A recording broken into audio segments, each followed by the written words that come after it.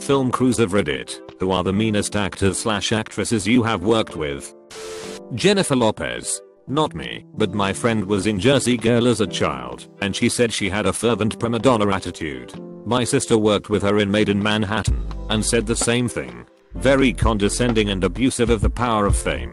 Edit. I didn't expect this comment to get the response that it did, so I just called up my friend to clear some things up. As it turns out, she was originally up for the child lead, Ben Affleck's character's daughter, but she lost it to a girl named Raquel. She ended up filling in for Raquel in some shots as a stand-in. I was on Hollywood Boulevard and I saw Quentin Tarantino, and he was walking the opposite direction as I, as really tall. And while we were passing I said, "Hey Tarantino," and he stopped, turned around and said hi. I was kinda starstruck because I didn't think he was going to stop and talk to me. After about 10 seconds I said I loved Pulp Fiction. He laughed, shook my hand, and said thank you. He was a nice guy. Most names I have worked with have been pretty nice. In most businesses, being nice helps you work again and be successful. The mean and petty actors are usually the nobodies. Positive story. Harrison Ford has a rep for being awesome. I heard a story about him helping crew carry gear up a 5th floor walk up. JLo gets my vote also. Ben Affleck is hella cool tough. So is Matt Damon. Sting is great too. Rosario Dawson seemed like the nicest and most down-to-earth person. Christina Hendricks is nice, but I don't think most people here at Reddit wouldn't even recognize her if they saw her in person. Arnold Schwarzenegger is surprisingly approachable. Bill Clinton is smooth as you think he is. Up close it's seriously unbelievable. John Boner is a lot smarter than he appears in public. George W. Bush is pretty much exactly like how you think he is. Lines Cool J is great, super inspirational. Oh yeah. Sir Michael Caine is awesome. Rob Lowe. He caused multiple issues in our city. He got a new lady to do his wardrobe for him because the first one was a little overweight. Said he wouldn't work with obese people. And he got angry at a bar one night that our shitty Canadian TV interrupted his basketball game for an address from the president, or whatever they are called, even though he was watching a channel from North Dakota. And every day on set, just a total bag of douches, wouldn't talk to anyone, say hi, smile, nothing. Just terrible. On the complete opposite spectrum, I have worked with Cillian Murphy. He was awesome as all hell. He would bum smokes off the crew, but then would always hang out with the crew and had real casual conversations with everyone. Cool guy. Zooey Deschanel. Not mean, but insincere and a diva. Never thanked crew people for anything. Claimed she ran 5 miles every day, but then complained after 4 takes of a scene running across a room to a window. Just generally did not treat anyone, except a few other actors, like real people. A friend of mine works in the industry. Will Ferrell is awesome. Sylvester Stallone is an asshole and made Dolph Lundgren cry by calling him a fucking retard in front of everyone because he was having trouble with some lines. Everyone makes fun of Stallone's chicken legs behind his back. Quentin Tarantino and Christoph Waltz are awesome guys too. I can't really remember any other horror stories he's told me. Did hear I work in camera. Here's a list of people I've worked with and my opinions about them. Tom Hardy, nicest man on the planet, so long as you don't try to exploit him for your own personal gain. Aka do something that's not in his contract. Noomi Rapace, fidgets a lot, somewhat nice but has a short temper, and not a lot of patience. James Gandolfini, really sweet man, although he's very method, and when a scene calls for him to be a dick, don't talk to him. Jesse Eisenberg, stuck up brat, but strangely nice at the same time. Mark Ruffalo, very down to earth yet quiet individual. Andrew McCarthy, total asshole, can't say anything nice about that guy. Bill Hader, amazing guy to work with, would hang out with the crew and crack jokes all day long on set. Kristen Wiig, slightly diva-ish, not really approachable at all, but very nice when she asks you a question. Danny Pudi, incredible guy, loves to joke around, very good actor too. Aduela Kinoyak Dage, Mr. Echo, extremely intelligent man and very proud of his work. Loved working with that guy. He always made a point to say hi to all the crew members every day on set. Jennifer Hudson, showed up, did her job, left. Didn't really interact with her at all. Steven Dorff, diva, complains a lot, won't work unless he somehow interjects what he wants in the scene, but otherwise really nice. James Woods, exactly how Family Guy portrays him. Walton Goggins, total fucking douchebag method actor. Used to be his biggest fan, until I worked with him, and he has no regard for anyone who works with him. Total dick.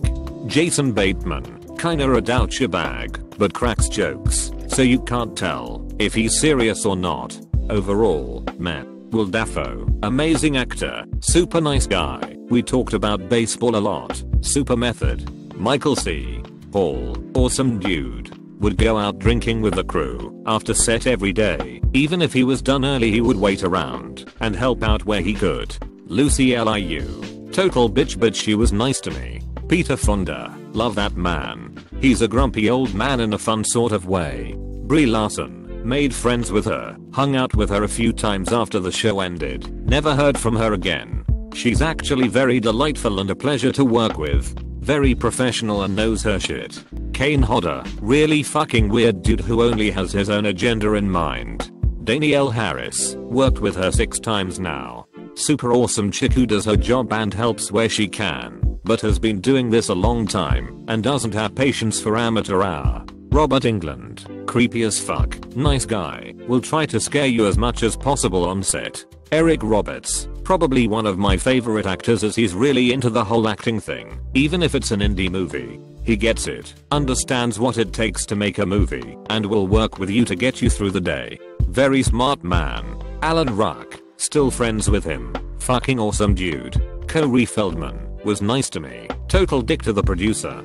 Daniel Lutz, not an actor, but famous for the Amityville horror events. Super awesome guy, can play guitar like no one I've ever met, curses, smokes, tells it like it is, really fucking nice dude. Edit, a few others that I'll add. Lena Headey, super delightful and bubbly person, loves anything about pirates, and has a fascination about playing a role that involves wearing an eye patch, would hang out in the editing room all the time to watch what we were doing. Also fun note, this was my first movie ever, and had no idea who she was. Pretty awesome to see her on GOT when I was able to hang out and talk to her for a few weeks on the movie. Kevin Gage, has a great big heart and a phenomenal actor, is super easy to work with, and gives his all in every performance. I hope he does more acting work, he needs to be on screen more often. Thomas Dekker, very bouncy personality and very headstrong. Does a 180 from being able to act and then goof off right as he's done acting. Lucas Till, worked with him when he was 16, now I feel old. Worked with him again on Fear Clinic, and he remembered me from a few years prior. Very nice kid and hope the fame doesn't go to his head. My dad has been a cop for forever, and in the city we used to live in there was a big pretty famous theater. They had a huge premiere for There's Something About Mary when it came out, and he was put in charge of the security detail. He hung out with Ben Stiller for a while, and said he was awesome, and Cameron Diaz was very sweet. He sent Ben Stiller down the street for wieners when he asked what was good to eat at that hour of the night. I don't think he was disappointed. Scott Stapp, however, is an ass. He refused pictures and autographs at a pool party hosted by Creed. Wouldn't come out of his little band members only area unless the band was doing photos or a promo on something. His food wasn't hot enough, too greasy, the room smelled weird, just one thing after another.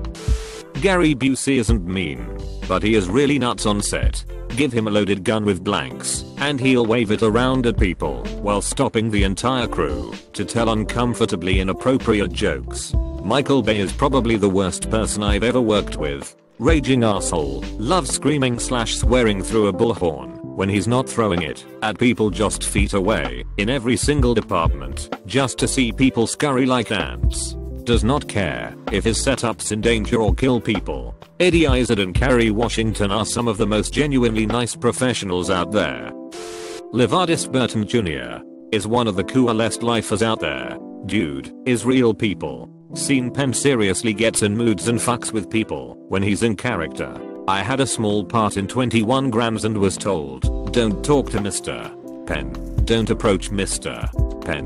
Don't look Mr. Penn in the eyes. So he proceeded to stand extremely close to me and exhale his cigarette in my face. It was intimate. A few extras got booted that day because he was in character. I watched Toby Keith humiliate a backhandler outside a hotel in Nashville. The kid took the bags to the town car, then asked if there was anything else he needed. Toby said nothing. The kid stayed for a second and started to turn away. Toby yelled, "What I want? A tip? A fucking tip? Here ya go." Then pulled out 4 or 5 $1 bills and threw it in his general direction on the ground. A couple people walking across the street started calling him a cunt and asshole. I'm not in a film crew, but years ago I happened to run into Elijah Wood at a cafe. Couldn't believe how nice of a guy he was. Made the effort to shake my hand, invited me to sit and chat, and asked as many questions about my life as I asked about his. Just a really engaging and friendly dude. I used to work at a Capital One U.S. small business visa call center in London, Ontario, and couldn't believe when Liam Neeson called in on his own credit card account. We got to chatting, and I told him I was a big fan and I loved Taken, and Batman Begins especially. This was maybe a year after his wife died, and when I told him I was in Canada, he said he loved the country, and so did his wife, especially Montreal where she died. I was sympathetic, and he gave me advice I will never forget. He said, "Chris, listen to me. If you ever hit your head, go to the hospital. Thank you, Mr. Neeson." Nick Offerman and his wife Megan Mullany were both awesome. Nick was just like Ron Swanson in real life and Megan was bubbly and all smiles. Michael Cera was kind of a dick, but he was getting swarmed. I'd be a dick too. It's got to be tough trying to please everyone at all times, especially for introverts. I was serving on the US Theodore Roosevelt, CVN 71, right after the 9th of November 2001. We were overseas and Jessica Simpson and Nick Lachey came on board. She was a huge bitch, made one of my friends cry, had them shut down the smoke pit for 4 hours because she wouldn't smoke with the enlisted.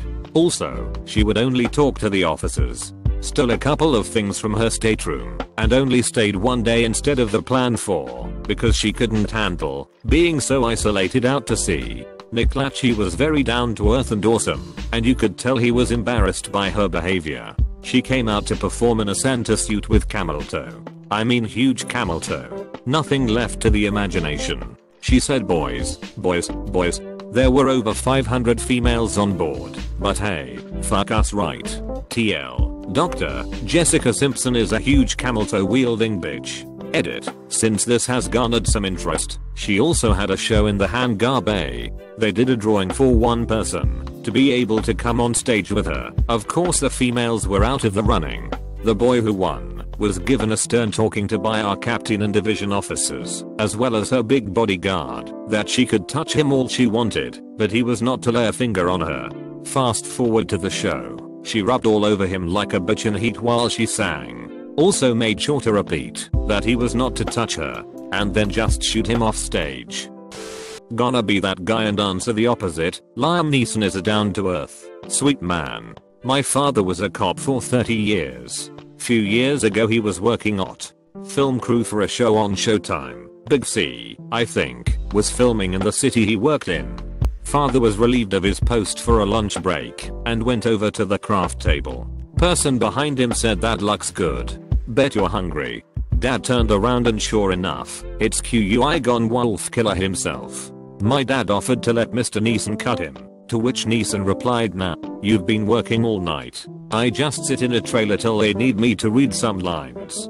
Go ahead. You deserve it." After that they chatted about movies, being a cop, etc. Dad said he was just like anyone else and went out of his way to make sure everyone was upbeat and happy despite being 3 AM. I used to work for a film PR firm. Heard some stories from the publicists as well as met a couple. Michael Moore is a total asshole, treated one of our publicists so bad she cried. Jeremy Piven apparently is a creep too. I also remember Chris Rock wouldn't do an interview because his writers weren't there. Their flight was delayed. On the opposite side, Donalog was cool as hell, and I remember Fred Willard being super funny. Saw Jay Leno on the freeway, waved and he waved back. That was funny, because I waved, like I knew him, and then realized it was someone famous. Not a film crew, but my friend lives in the town where they shot Man of Steel. She bumped into Russell Crowe in a cafe and expected him to be a dickhead, but decided whatever, let's just try it and say hi anyway. He was actually really friendly and they had a conversation about walking trails in and around the area. She's also met Daniel Radcliffe, who is supposedly a really friendly down-to-earth guy, and Samuel L. Jackson. And awesomely, he is supposedly every bit as badass as he seems. I've met Colin Mockery. He was awesome. My uncle is a boom op. One story comes to mind from when he worked on Shooter. Mark Wahlberg had a servant/lackey the whole time they were filming who would basically do things for money to keep Mark entertained. For example, he tied him to the front of the golf cart he used to get around the set and left him there all day. When the dude finally escaped to pee, he was punished somehow, can't remember how. Another day Mark put a slice of processed cheese on the guy's head to see how fast it would melt in the sun. Also, they were staying on a ranch of some sort, and he spent a bunch of time driving golf balls into a huge field of tall grass, then told the guy he'd give him $100 for every ball he brought back. Not sure if that's really mean, but definitely nuts.